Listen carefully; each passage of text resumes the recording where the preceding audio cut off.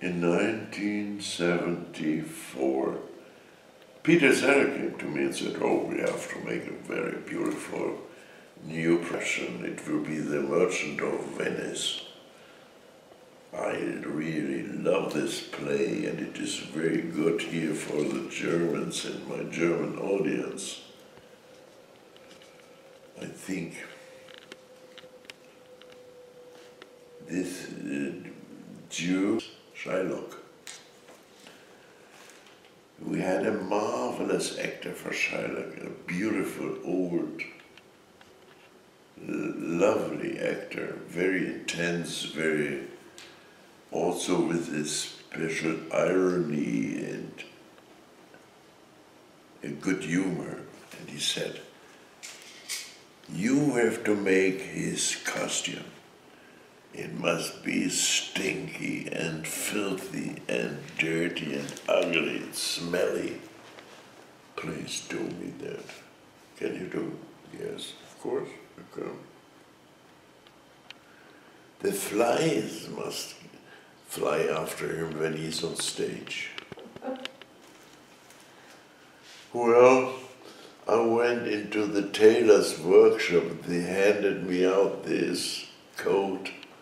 It was made of a fabric for things cleaning the floor, you know. In German we call it Scheuerlappen.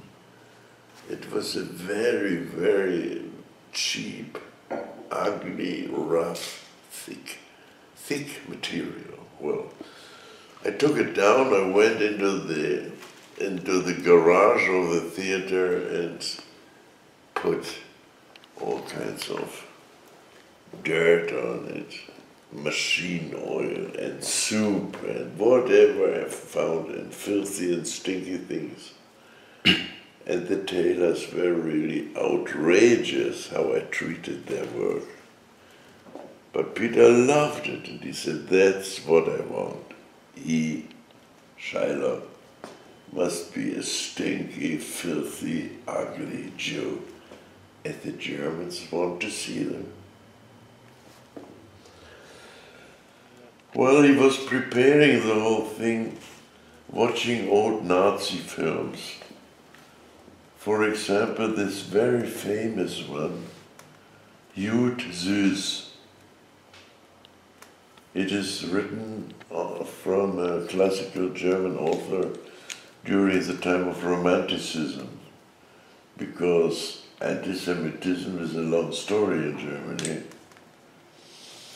Well, it was forbidden to project the film in Germany, but Peter got the permission to see it in private. Nobody else was admitted. Now, in Bochum was a rather strong neo-Nazi community. They kind of noticed that there was something going on.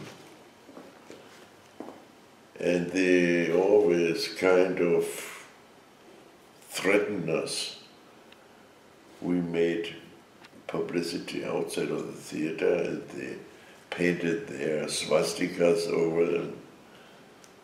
Hannelore Rover was very good. She caught one, asked him what he was doing, then he slapped him in the face. She was really brave. Anyways, the situation got tense and tenser. And some days we got a bomb threat in the theater. Peter broke off his ensayos, and he was very afraid, and he came to me and said, "I have to hide. Can I go to your place and hide?" And I said, "But Peter, why do you want to hide? We have to call the police. Search the theater. Look if there is any bomb or not. And if there isn't any, and I swear there will be no bomb, then we can continue with our work." Well, so we did. And nothing else happened, never. And there was no bomb.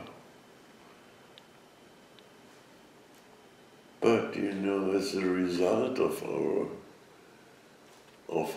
work and the interpretation of Shylock, suddenly the people from the theater, the workers, the technicians, started to grumble in the background, and some wrote with chalk on these black walls of the stage, Juden raus, Jewish out. Okay.